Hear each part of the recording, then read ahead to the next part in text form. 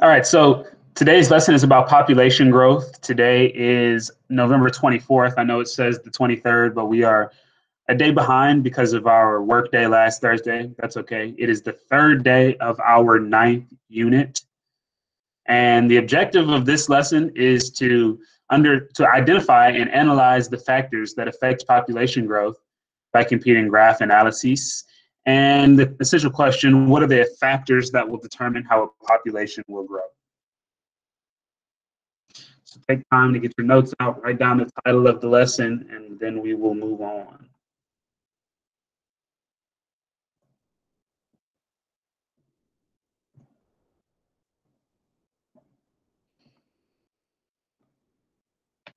Okay. All right, so I want someone to unmute themselves and answer at least one of these questions. So if we're looking at this animation here, we should see that the population rate is reflected based on how big the countries are. So the more bloated the country is, that's where the population is growing pretty rapidly since 1800. All right, so we can see in the 1800s, most of the growth again was in Asia. Then it kind of shifted west. Now for the 2000s and even going forward, we can expect that a vast majority of the growth is going to be taking place in Africa and Asia. Oh, I guess I just answered the first question. But why do you all think that such dramatic population growth is occurring in those places? Why is there so much population growth in those places?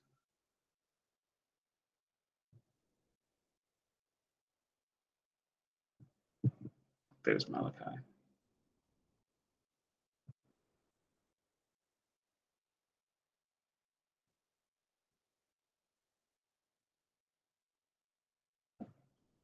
Why is there so much population growth taking place in those places?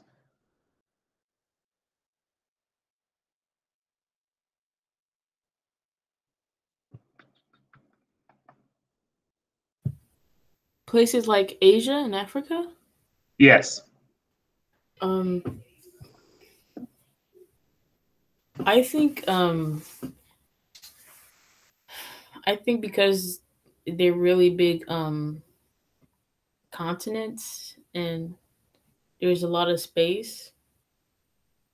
Okay, yeah, that's part of the reason for sure that people are they're now able to spread out more. There's just much more space for people to exist. In the United States, certainly parts of the country are running out of space. Now, we might think of the Midwest and the western part of our country as having a lot of space where people can spread out, but a lot of that space is designated farmland or designated conservation areas or Native American reservations. So there aren't as many opportunities for growth based on that fact alone. That's a good point. Anything else? Is it because the population already big? Certainly that plays a role, yeah. When you already have a large number of people, the opportunity for growth is greater because more people are going to have more kids. That's a good point. Anything else we want to point out? Okay, and as we're going to discuss today, a big factor in population growth, whether you're talking about human beings or other animal species, plant species, bacterial species, one of the big factors is going to be the availability of resources. All right, so populations grow where resources are readily available. In some of the richer countries, resources aren't always as available as you might think when we think about the economic opportunities to find jobs where you can earn a living. But in some of the poorer countries, the opportunity for growth is still there because they're still living in what we call subsistence agriculture. They are feeding themselves, they're farming for themselves and their families, and so the opportunity for growth is still there. Of course, there are some dangers of this type of exponential population growth. And we're going to explore some of those dangers today as well. But when we think about the growth of a population, we have to acknowledge that there are limiting factors that prevent that population from growing exponentially. So a limiting factor is defined as a biotic or abiotic variable that constrains a population's size and prevents it from growing exponentially. So go ahead and write down that definition, please.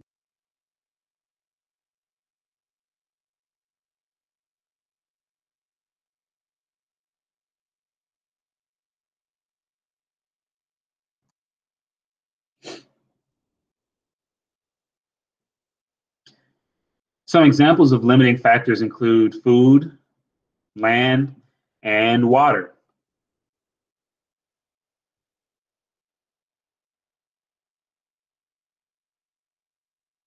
Some additional examples include temperature, the number of mates that are available, and altitude. So as we can see, some of these are biotic, like the number of mates, and in some cases, the amount of food available. But there are also abiotic factors that might limit a population's growth. So please do also write down the examples. Food, land, water. Land was the one that Gabby spoke to. And then I guess the one that Alicia spoke to was the number of mates available. Do colder climates have generally less people than warmer climates? Yes, absolutely.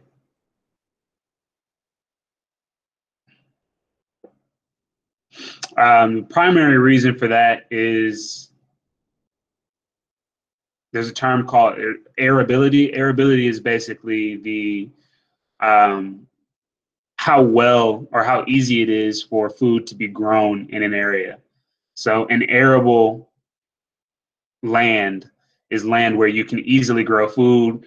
The soil is very healthy. Year after year, you can continue to plant. As long as you're, planting responsibly, you can continue to grow crops there. Most cold places are not arable. The land is not arable for one reason or another. The oxygen levels might be low. The soil is hard. There aren't many nutrients in the soil, or it might literally be under ice. So colder places are just much less arable.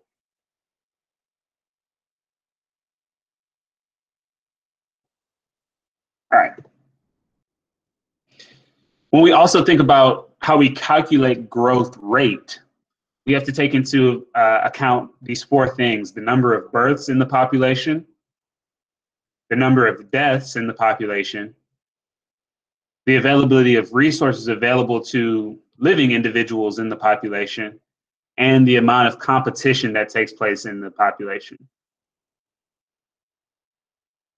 Obviously, if you have a high number of births and a low number of deaths, then your population is going to grow very rapidly. If you have about equal number of births as you do deaths, then your population size is not going to grow. But if you say, let's say you have a lot of competition for those resources, or there's not a lot of resources available, your population size might actually begin to shrink over time.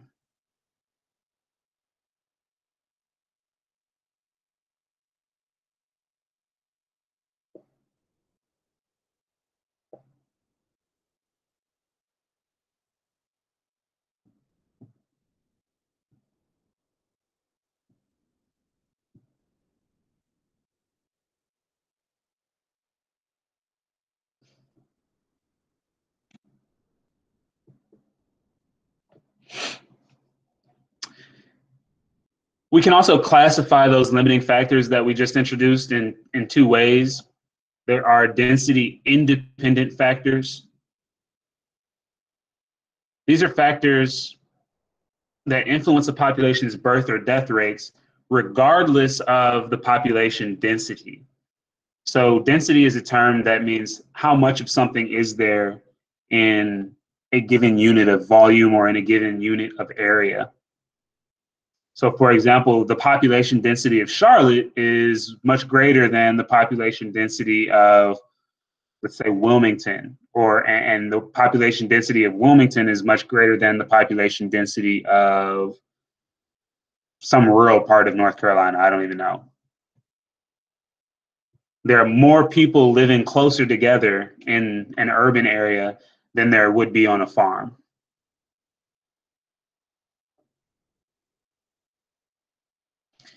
So these factors, these density independent factors don't care about how many people there are living in a given unit of area. It doesn't matter if we're talking about Charlotte or Wilmington or Greensboro or Rocky Mount. It doesn't matter how many people there are living in that given area. These factors are going to affect the population size in the same way regardless. So temperature is a density independent factor. If it's too cold, then it doesn't matter how many people there are. It's just not going to be conducive to life. Natural disasters are also a density independent factor.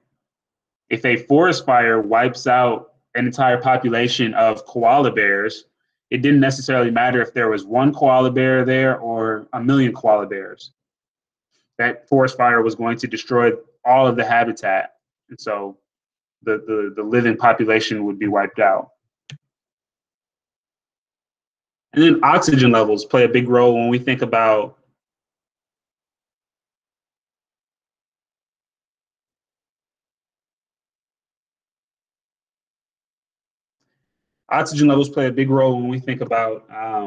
marine life.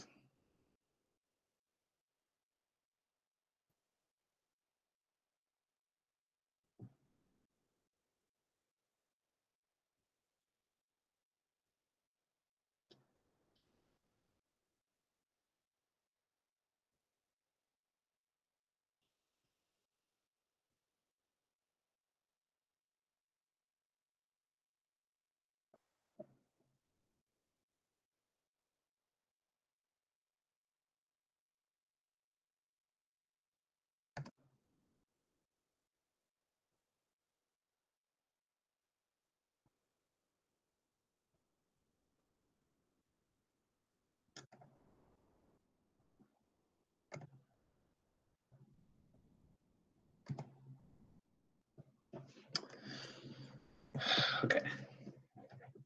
We also have density dependent factors. So these are the opposite. They do depend on the number of individuals in the population and how closely together they live.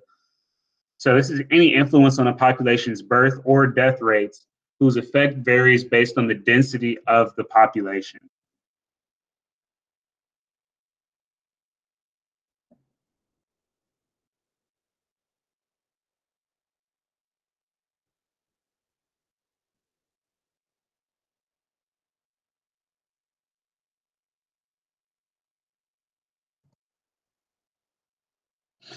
So for example, a bacterial disease, if you have 5 individuals living in a population, but they never come in contact with one another, if only one of them gets that bacterial disease, then there's no opportunity for that disease to spread.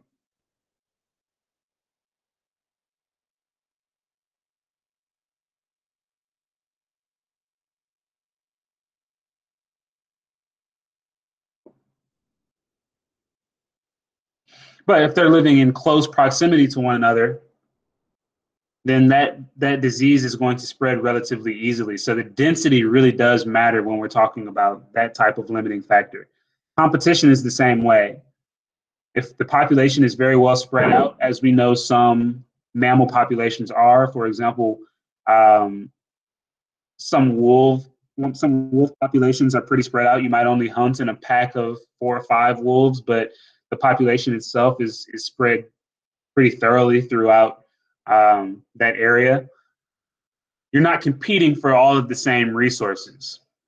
But if you've got all of the individuals living very closely together, then they have to compete for resources. And then, that shouldn't say oxygen level. That should say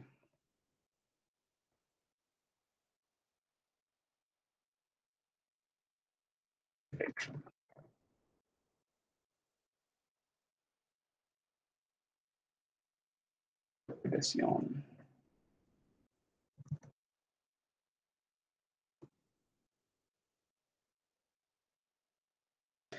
And then predation is also a density dependent factor.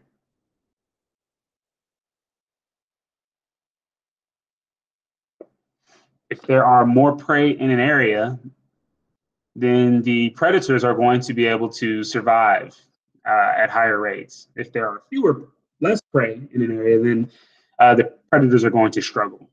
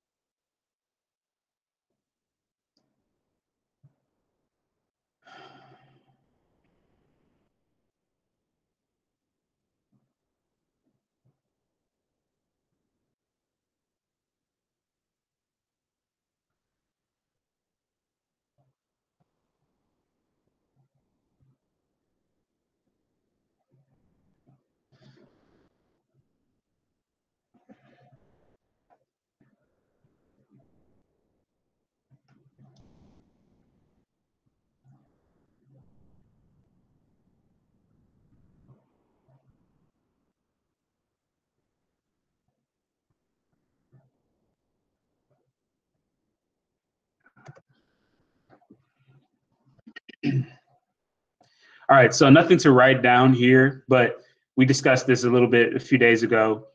Currently, the human population is about 7.8 billion people. And it's continuing to rise. It's expected to continue to rise until about 2100.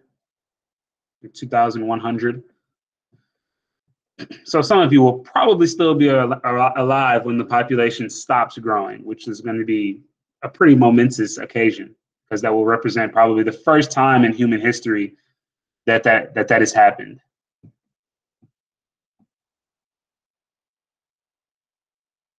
Because every year since the 1800s, when we had accurate counts of the global population size, the population has risen by about, the growth rate has risen by about 1 to 2%, which means that the population growth was accelerating. We have existed in an exponential growth rate pattern.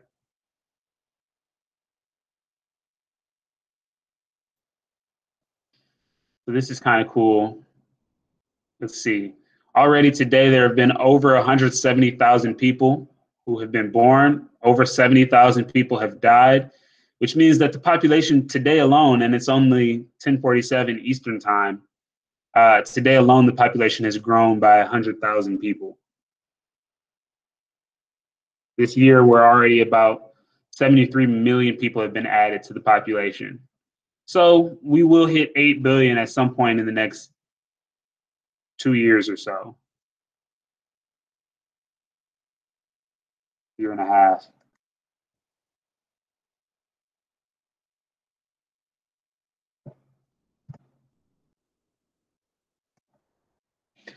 As I said, humans right now, the human population is growing exponentially, which means that the growth is occurring rapidly due to an unlimited availability of resources. Now, we obviously don't have unlimited availability of resources, but we still have enough to support a growing population. And so this is what we can see the graph looks like, right? It looks like a J. We call this a J curve. And what we mean by exponential growth is that we're not going 1, 2, 3, 4, 5. We're talking about 1 becoming 2, then 2 becoming 4, 4 becoming 8, 8 becoming 16, 16 becoming 32, very quickly. So the population increases dramatically in a very short period of time. As we can see, today we already added 100,000 people to the population size.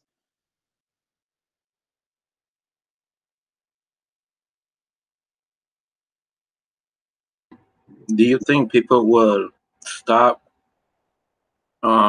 reproducing, like bring more babies born due to COVID? That's an interesting question. I think I think I actually saw a study that showed that more women are pregnant in 2020 than there have been in previous years, because people are, for a number of reasons, there are economic factors that play a role, but number one, people are just in the house more, which means there's more opportunity to conceive a baby. So I think also economically, certain people in our country have done well during the pandemic, and so this provided an opportunity for them to start a family or to grow their family. So we'll see. That's a good question.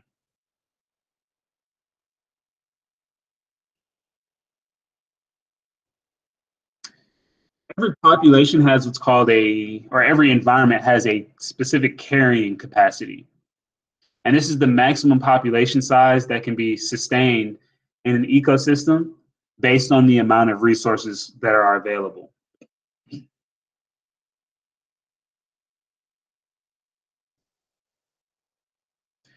So once a population grows exponentially and then hits that carrying capacity, some of the individuals are going to die. The population is going to shrink a little bit because there simply won't be enough resources available to them.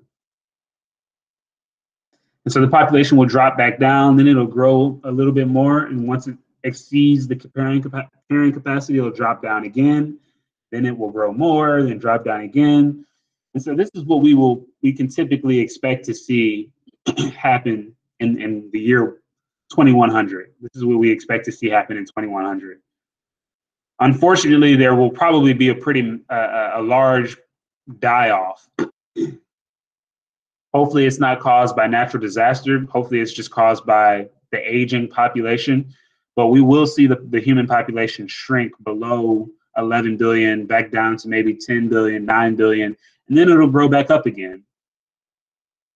But Earth obviously has a carrying capacity. We do not have unlimited resources. We're already facing severe water shortages in certain parts of the planet. We're already facing, people in Kenya and in Yemen are dying of famine. They don't have enough food. So, there is a carrying capacity on our planet, and eventually we will exceed that carrying capacity, and the population will shrink, and then it'll go back up, and then it'll shrink and go back up. So when we look at this graph, what's the carrying capacity of this population? About, approximately.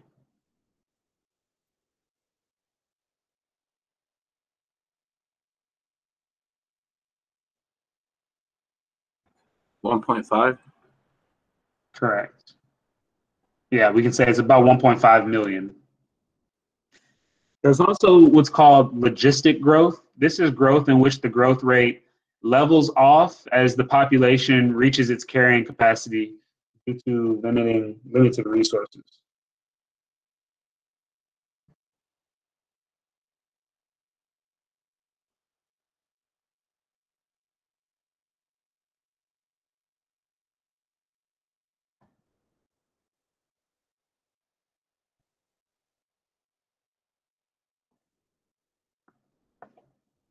So this looks more like an S curve rather than a J curve. It's called logistic growth. It's a log graph. Population increases dramatically at first, and then it levels off.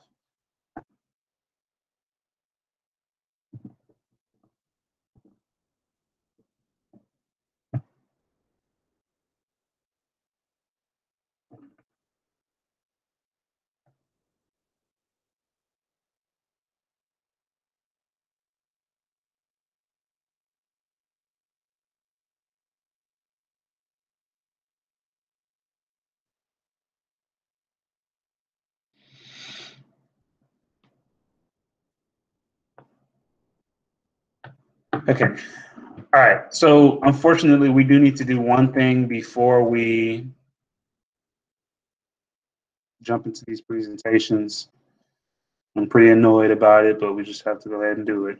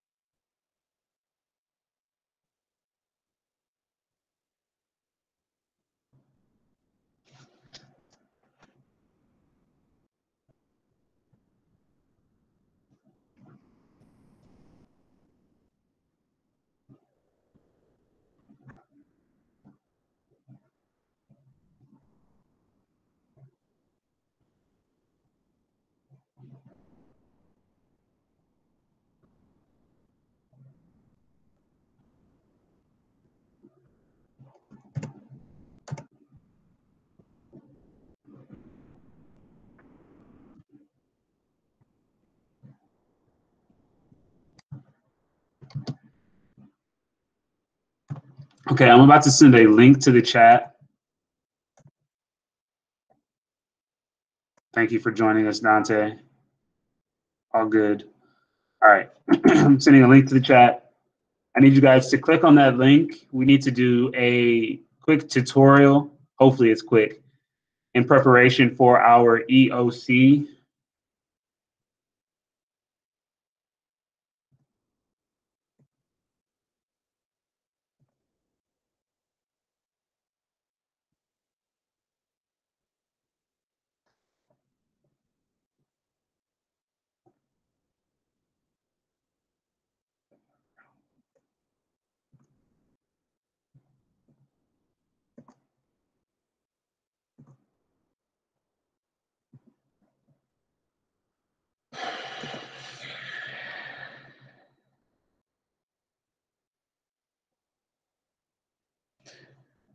Once you've gotten into the link, please send a message to the chat saying here.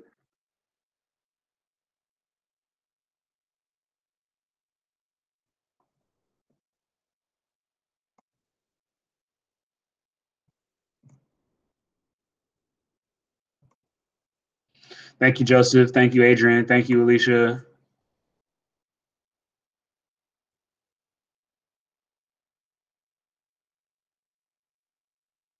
All right.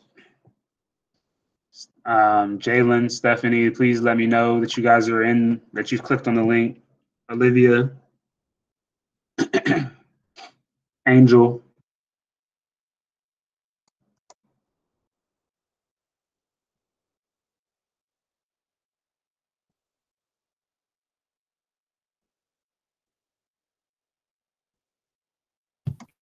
But I don't see the link in the chat.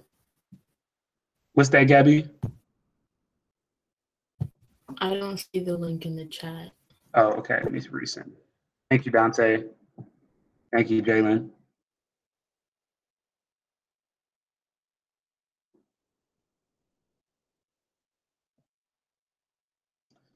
I'm also just going to send it to you, everybody who has it.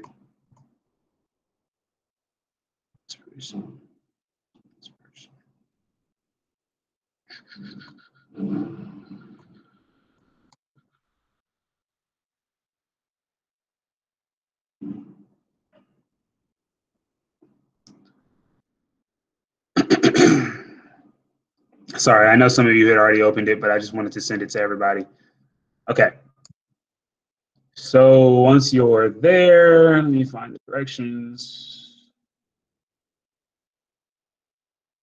So you've got to select the option that says NC test tutorial. So not the one that says NC test login, but the one that says NC test tutorial. It's the bottom right square.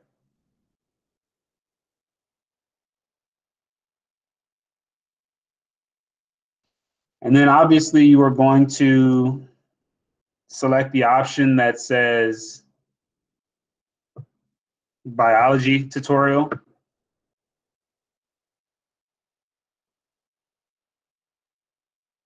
I could see Joseph doing it, Olivia, Jalen, Stephanie, Adrian.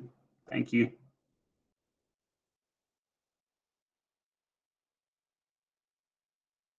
Hey, Angel, I just got your email.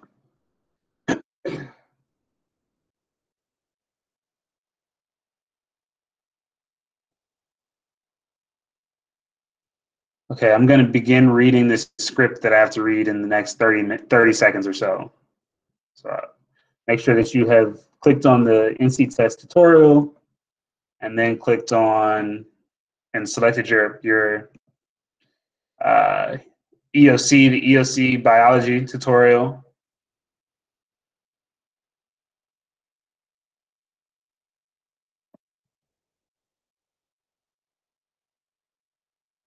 If you regularly use test read aloud, or if you regularly change the font size, or if you regularly have a colored background,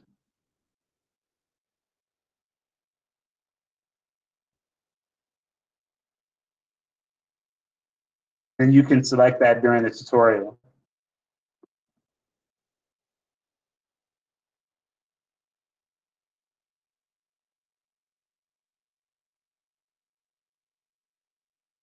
If not, then do not use those options during this tutorial. Okay, let's go ahead and begin. So today you will complete the end of course online assessment tutorial for high school biology. Your answers will not be saved and you will not receive a score. This activity is not a test, but it will help you understand what to do on the day you take the test.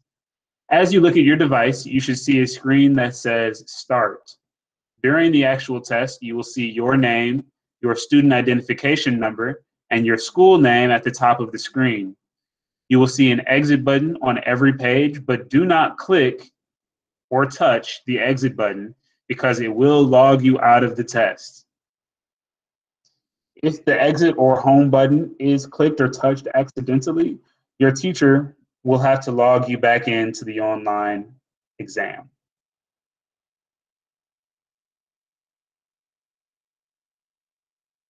While you are answering questions, be careful not to click, hover, or touch for touchscreen devices near the edge of the screen. Doing this will close your screen and you will have to be logged back into the tutorial. Scroll bars are available if you cannot see all the questions on the screen. Click Start to begin the tutorial. A pop-up box will display asking you to confirm the tutorial before you begin. You should see EOC, High School English 2, NC Math 1, NC Math 3, and Biology tutorial in the box. Click OK to continue. You should see, yes. I just want to let you know my screen is still loading, so I don't really know. Okay, I'll slow down for now. Let me see.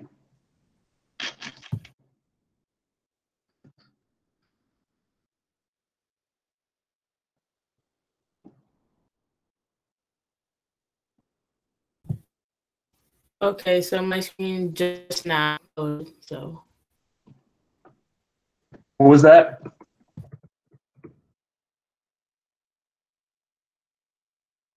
What did you say, Gabby? It finished loading. Okay. It finished loading. Castro, I cannot see your screen. Adrian, go ahead and click start or log in. It's not actually going to ask you to log in. It's just the tutorial.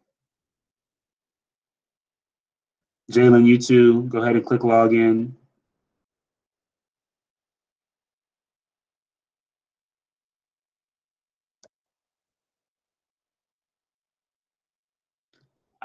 And then you can click continue, and you should be taken to the first question.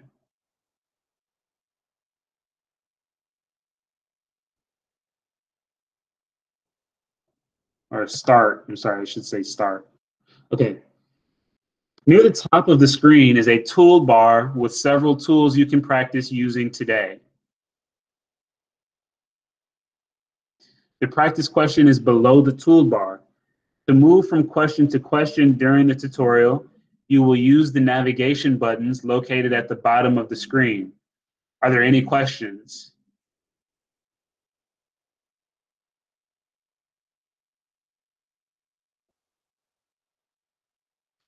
The first 5 questions are reading.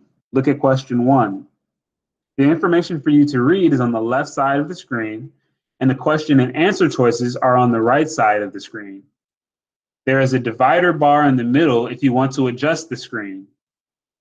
If the passage is too big for the screen, there will be a scroll bar you can use.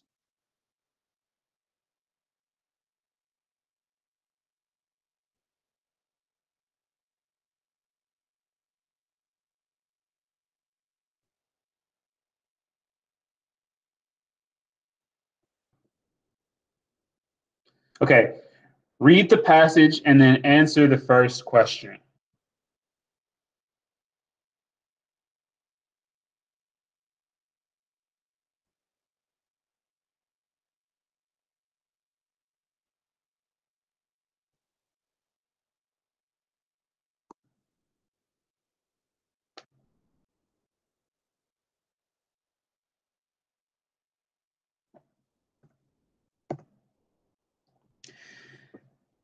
Let's look at the tools on the toolbar at the top of your screen. Most of the tools may be clicked one time to turn them on and clicked a second time to turn them off. First, find the tool that looks like a curved arrow.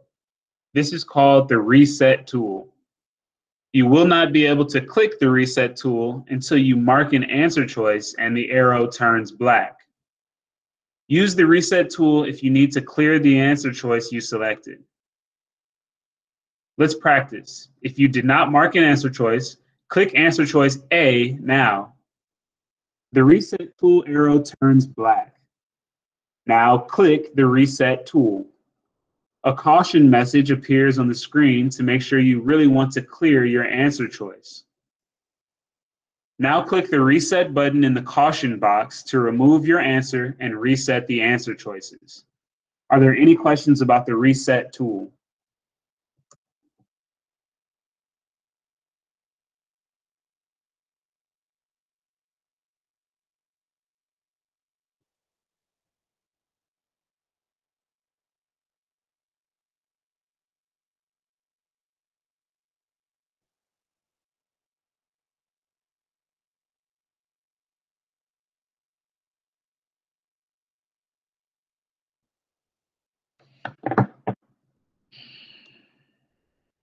Okay, no questions, good.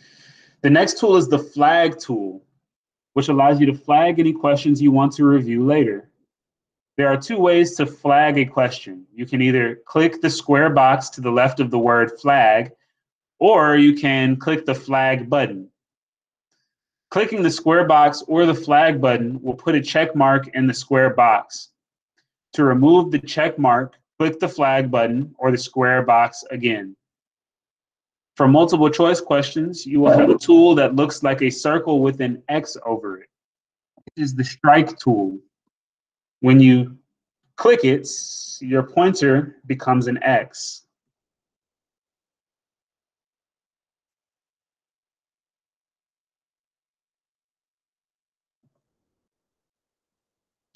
This tool allows you to put an X on answers you don't think are correct. If you would like to remove an X from any answer choice, click the X to remove it. When you are ready to answer the question, click the strike button again to turn off the strike tool. Do you have any questions about how to use the tools I've explained to you?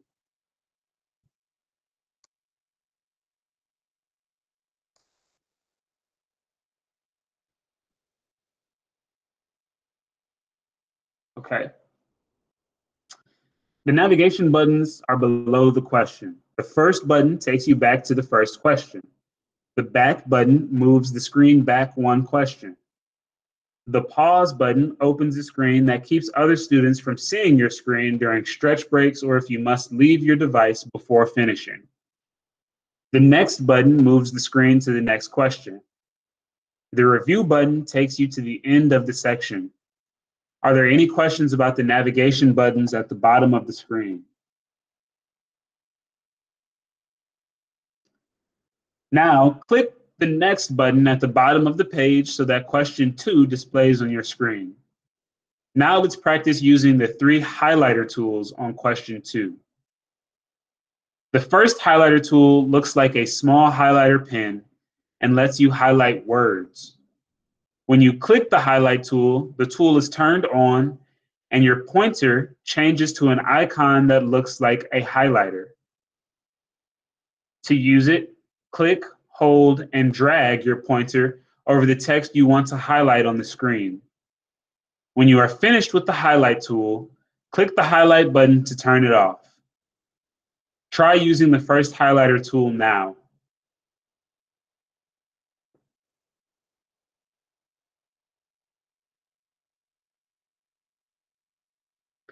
The second highlighter tool looks like a highlighter pen with a line through it.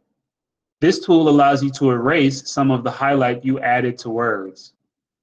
Click the tool to turn it on, and your pointer becomes the unhighlight tool. To use it, click the screen and use your pointer like you would use an eraser or on paper to remove highlight from words. Practice using this tool now by erasing some of the highlight you have on your screen from when we used the first highlighter tool. When you are finished, click the unhighlight button to turn it off.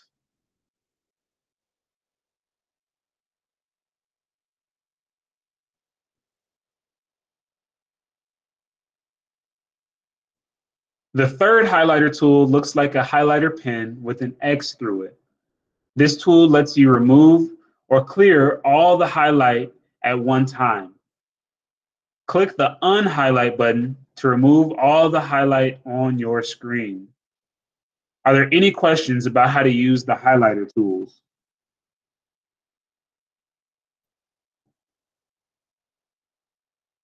Now read the passage and mark an answer for question 2 on your screen.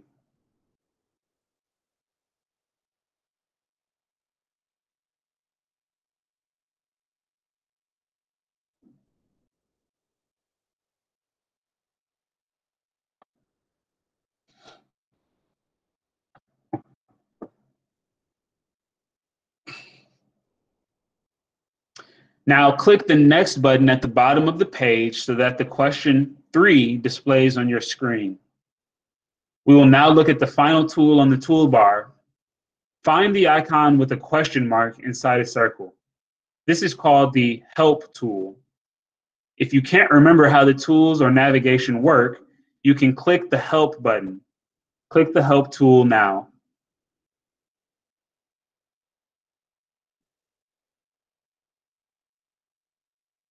You will see explanations of different tools and navigation buttons. When you click on the Help tool, there may be some information that you do not need. Some question types only appear on certain tests. Click outside the Help screen to close the box. Are there any questions?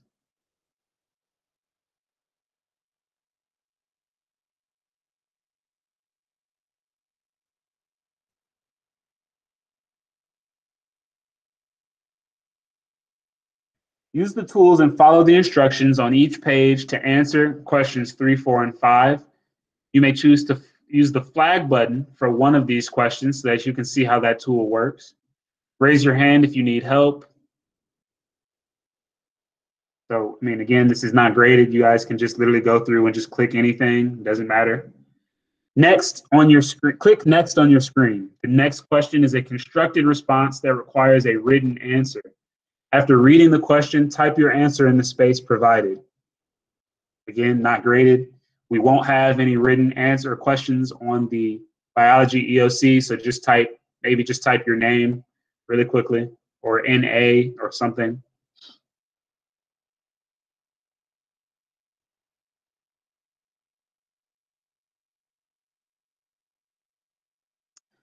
Click Next on your screen. The next 3 questions are biology questions.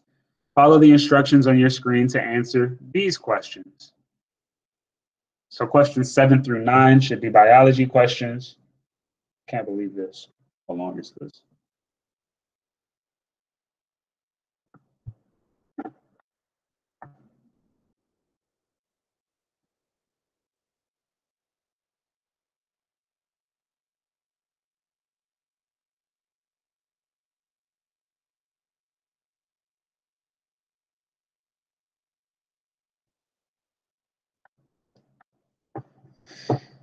Click Next on your screen. Now you will begin the mathematics portion of the tutorial. A calculator is not allowed for these questions. Follow the instructions on the screen to answer these 2 questions. You may practice using the tools on the toolbar on these questions.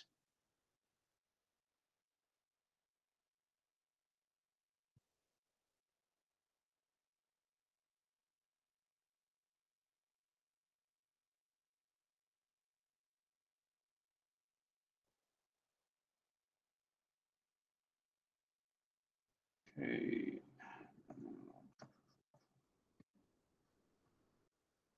Is Joseph, are you doing this right now? Are you doing this tutorial?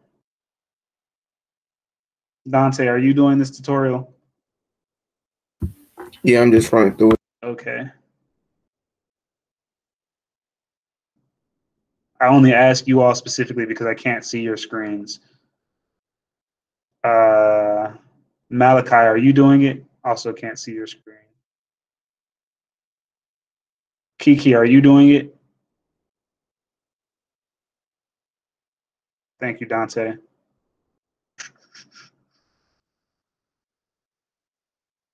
So Malachi and Kiki, let me know if you all are doing this so I can check your names off and they don't come for you or me. All right. Click either Next or Review to move to the section summary. This screen shows you the number of questions you completed and the number of questions you flagged to go back to later. If you answered the question, there will be an asterisk under it. If you flagged the question to go back to later, it will have a question mark under it. If you didn't answer every question, or if you want to go back and check the questions you flagged, click the question number and it will take you back to that question. Click any question number to see how this works. When you are finished checking your answers, click the review button. Click the next button at the bottom of the screen. A caution box appears asking if you are sure you want to go to the next section. Once you have moved past this screen, you will not be able to return to these questions. Click the next button in the caution box. You will now begin the calculator active part of the mathematics questions. For these questions, you are allowed to use the online calculator, a handheld calculator, or both if you choose. If you would like a handheld calculator, raise your hand. Blah, blah, blah, blah. Click continue to move to the first calculator active question.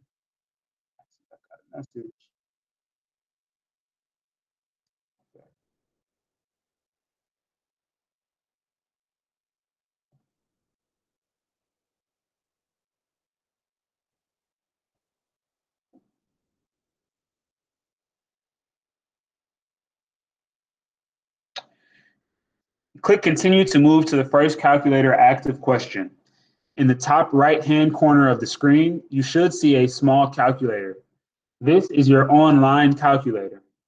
Click on the calculator and it will open on your screen.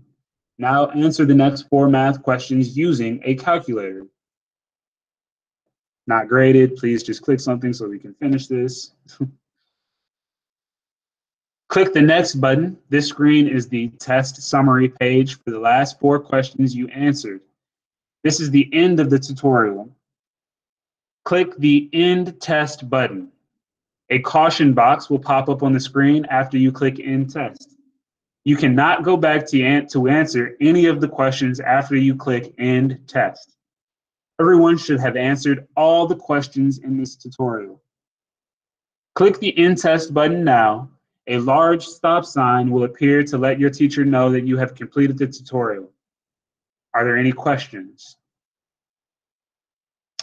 You have completed the end of course online assessment tutorial for High School English 2, North Carolina Math 1, North Carolina Math 3, and Biology. All right. So I've marked that those of you who I can see your screen, I've marked you've done it. Angela, I know you still need to go in and kind of finish it. Kiki, if you're here, please let me know if you've done it. Malachi, if you're here, please let me know if you've done it. At this point, we don't have time to do the project, but I will say, or to do the presentations. But I will say that only 3 groups so far have successfully placed their projects into the folder. So that means that 4 groups or 4 partners have not. Oh, my bad. I was finna, I forgot that you said post it in there. I was finna actually go in and post it into the Canvas. Yeah, no, I just want to turn it into this folder. So we have 15 minutes left in class. I want to make sure every partner group does that. I've gotten submissions from Ayana and whoever her partner is. I've gotten submissions from Alicia and whoever her partner is. And I've gotten a submission from Malachi and whoever his partner is. So let me see if I can actually pull up partners.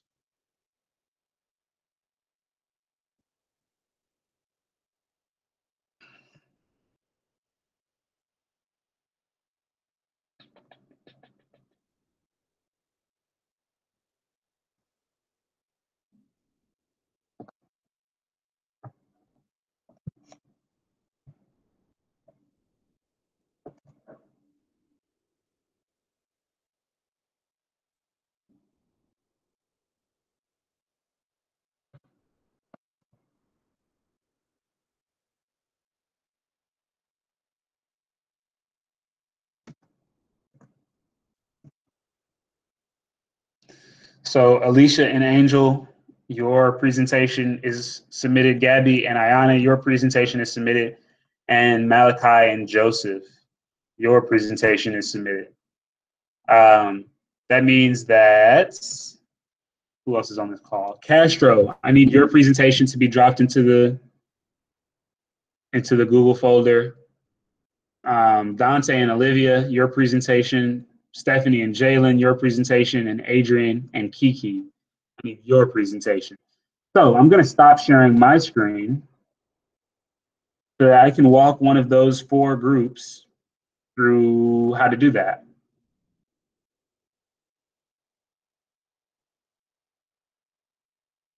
Who would like to go first? Castro, Dante, Olivia, Stephanie, Jalen, Adrian, or Kiki?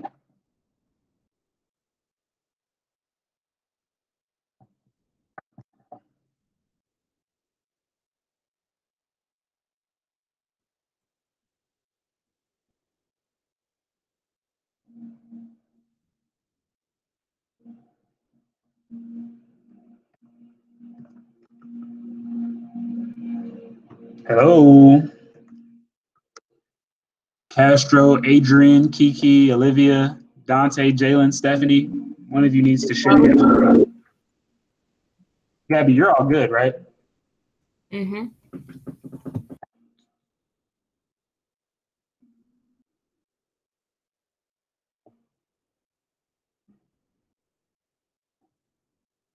All right, thank you, Jalen.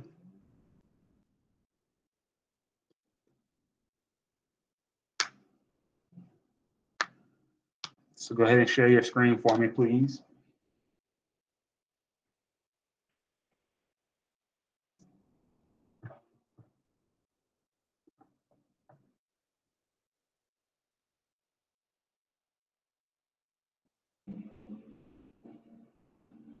Okay, so first of all, click on the link that I just sent to the chat.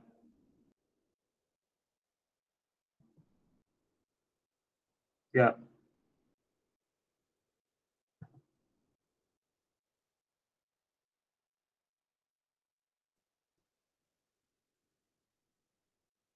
Okay, and then click on the drop down arrow next to human activities and yep. Click on add shortcut to drive.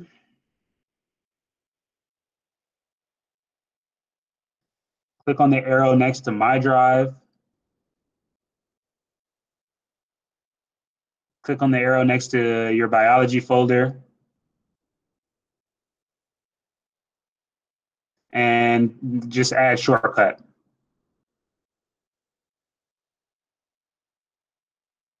Good. Okay, now go into your presentation.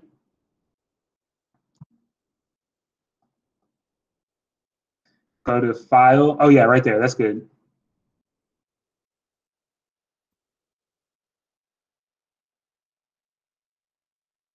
Yep.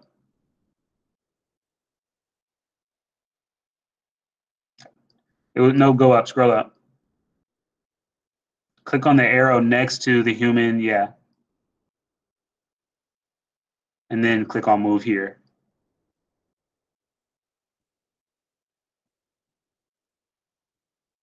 Yep. Okay, excellent, thank you. So that means Jalen and Stephanie are good. So who wants to go next? Castro, Dante, or Olivia? I think both of them. Oh, there's Dante, he's still here. Or so Castro, Dante, or Adrian and Kiki.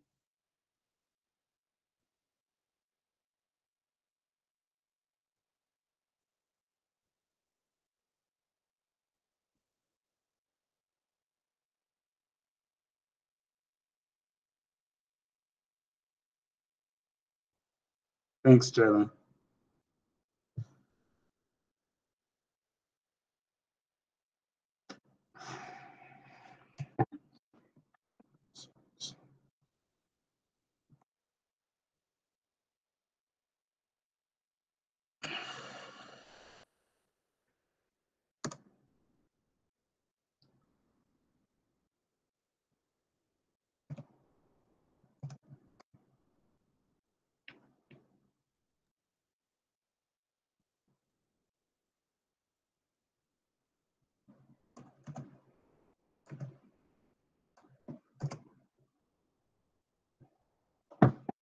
Kiki, Adrian, Dante, Castro,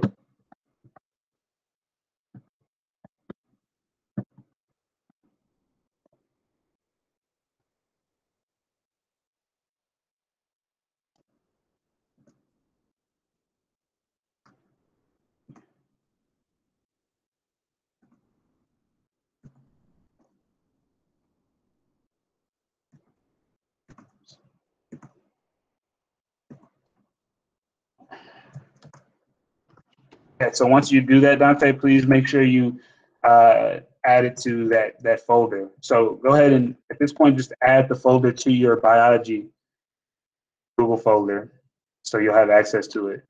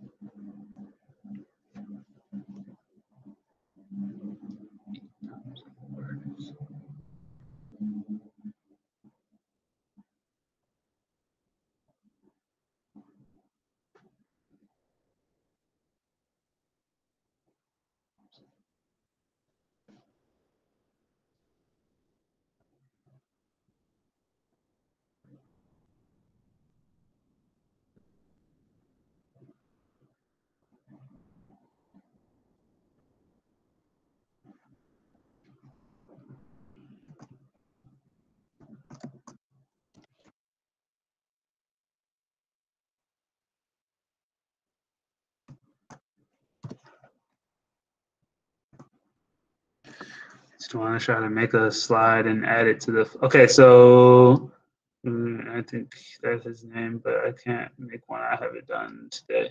All right, so Adrian, let's respond to yours first. We need to do one. I'm not sure how to make a slide and add it to the folder. All right, so why don't you share your screen, Adrian, and I can walk you through that.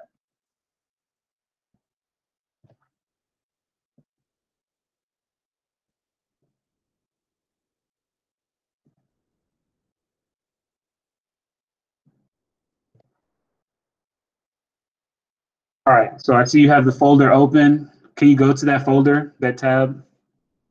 Yep. Click on the drop down, human activities in the, yep. Add shortcut to drive.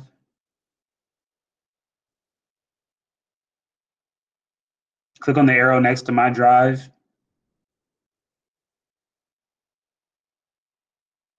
And click on the arrow next to biology folder. And then click on add shortcut.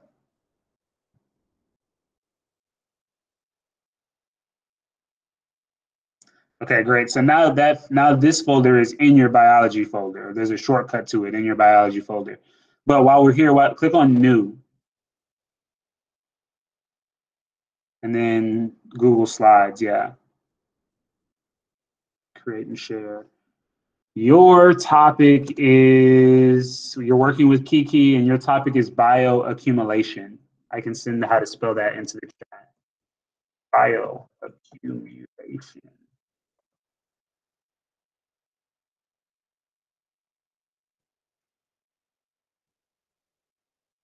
So Kiki, if you are here, you and Adrian are working together. So while we are here, Adrian, once you finish with the name, let me, well, I'll be able to see it. It should be MU. ACCUMU. Dante, you and Olivia are working on invasive species. All of the information that you need is available on Canvas too, in an assignment called U9D3 Hunters Anthropogenic Partner Presentations. Hold on. Oh, Adrian. Okay. I wanted you to share your presentation with Kiki, Adrian. Do you know how to do that? Yeah, I know how to do it though. Okay. Castro, let's hold on for a second.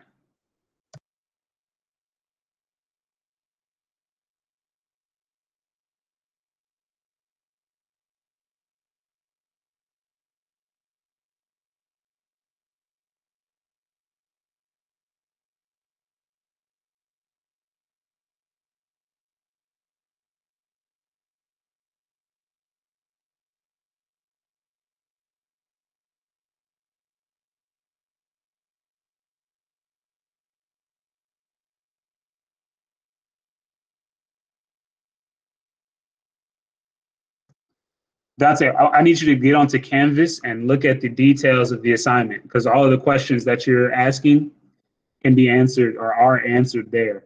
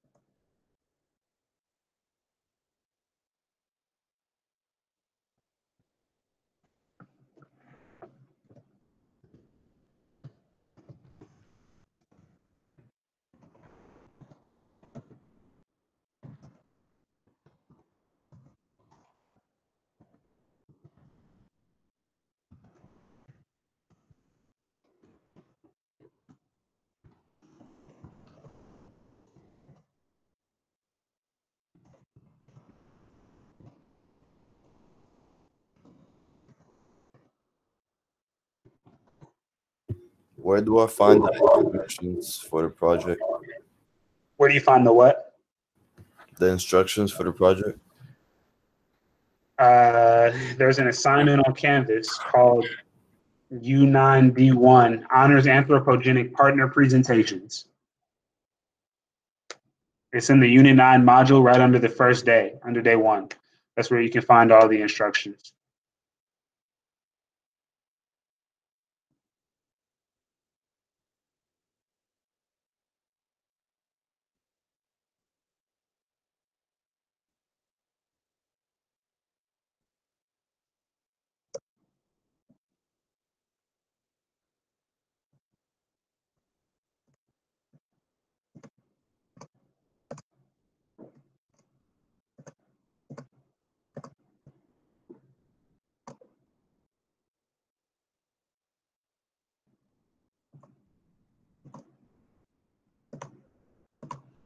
Okay, it's 11:35 now.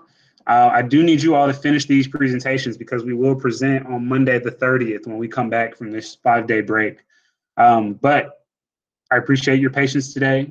I hope you all have a great Thanksgiving break, some time to relax, some time to spend time with family and loved ones, some time to reflect, and also some time to be productive. I will talk to you all on Monday. Let me know if you need anything between now and then. Mr. Rudd, when does the break